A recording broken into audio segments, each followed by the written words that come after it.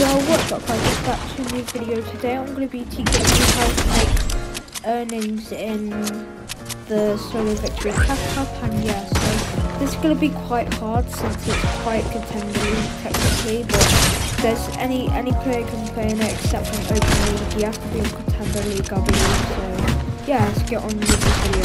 Step number 1, play consistently. If you do not play consistently, then you'll most likely just keep losing your game. And you need to drop at like good landing spots, because if you do not drop at good landing spots, then you'll not get a good game. So say you can drop at faulty, I think it's called slap place or thing. You can land anywhere that like good players go, so you can get more points in eliminations. 2.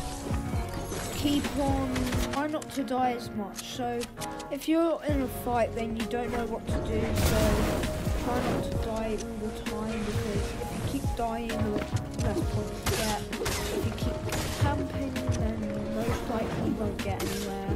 So I recommend you pushing people, doing whatever you think you can. Step 3. Concentrate.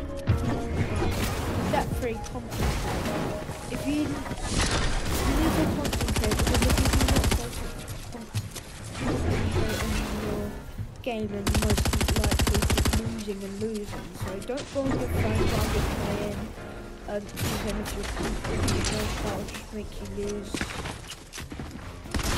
I don't know, but if you guys also really don't want to, just don't go on your phone while you're playing the game, and yeah. Step 4.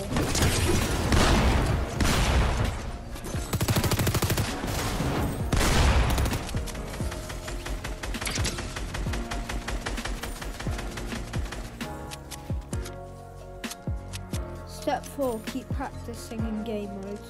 If you keep practicing on whether you're in the Solo Cash Cup or not, it'll most likely help you get better at stuff.